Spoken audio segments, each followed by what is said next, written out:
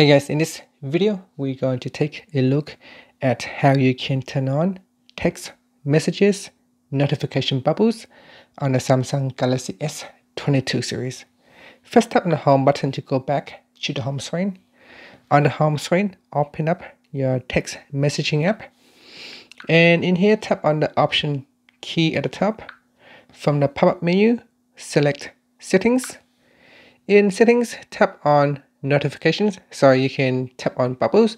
If you are in Notifications, you can tap on Notification Categories, and up here you can choose Show as Bubbles. So in here you can select All, Select Only, or None.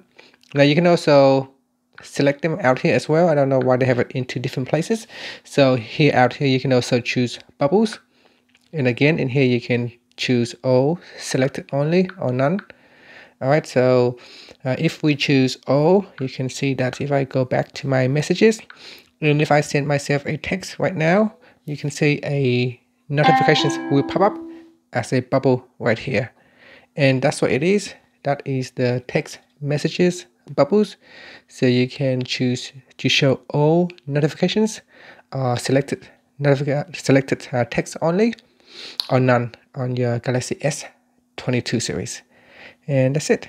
Thank you for watching this video. Please subscribe to my channel for more videos.